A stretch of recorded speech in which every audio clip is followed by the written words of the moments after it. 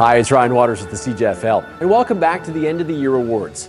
Today, we begin to move into the Player Awards and highlight the youngsters across the league with the CJFL Rookie of the Year Award. Players from the Ontario Conference have won this in back-to-back seasons. Will someone from Ontario win again in 2021? The nominees for the CJFL Rookie of the Year are: Reese McCormick was a beast on the Regina Thunder defensive line. Coming off the edge, McCormick has the ability to either run around the tackle on the offensive line or power his way through him to get to the ball carrier.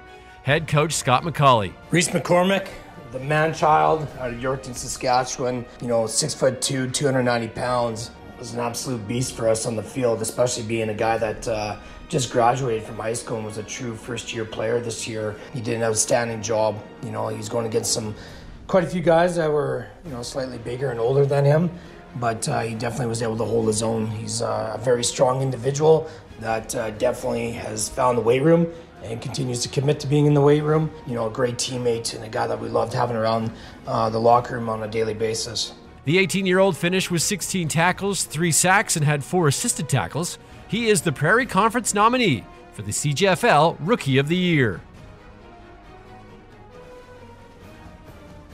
Daniel Kabungo of the Langley Rams was a major part of their offensive attack this past season.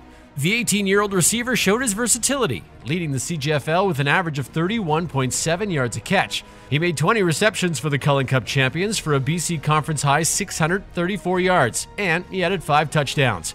Over on special teams, Kabungo returned 19 punts, averaging 14.7 yards a return. Head coach Corey Philpott. Daniel is the specimen.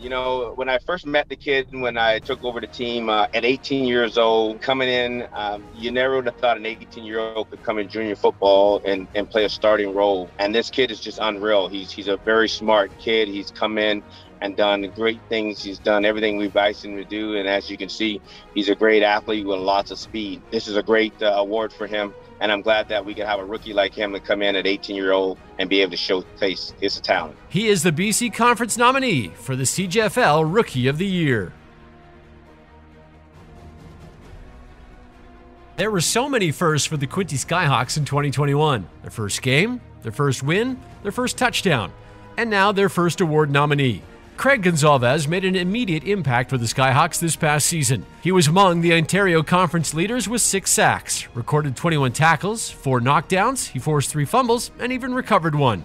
Head coach Warren Goldie. Simply put, Craig Gonzalez is a difference maker. His athleticism is through the charts. It's evident in his pass rushing skills. You'll see that his helmet's always moving faster than everyone else's. He got around most tackles and collapsed the pocket quickly. Otherwise, he did a great job getting in those throwing lanes and knocked down numerous key passes, and also had multiple sacks to which he created strip plays. On the run games, for example, against the heel line run, if the quarterback pulled it, he always tracked down the quarterback. His quickness is undoubtable. His athleticism stood out. He could have played anywhere on the field. He could have been one of our shutdown defenders. We just happen to love him at the defensive end position. He is the Ontario Conference nominee for the CJFL Rookie of the Year.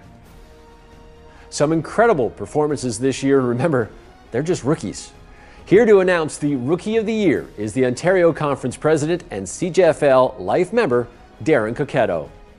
Thanks, Ryan. And before I introduce the winner of the 2021 Rookie of the Year, I'd like to congratulate all of the nominees and all of the players across the CJFL. The 2021 Rookie of the Year is Daniel Kabungo from the Langley Rams. Congratulations. Thanks, Darren, and congratulations, Daniel, who's getting ready for the Canadian Bowl on Saturday when his Rams take on the London Beefeaters. Daniel is the first Ram to win this award since 2014 when linebacker Ethan Schultz won that season. Tomorrow, we will find out who the CJFL Gordon Curry Coach of the Year is. Stay tuned.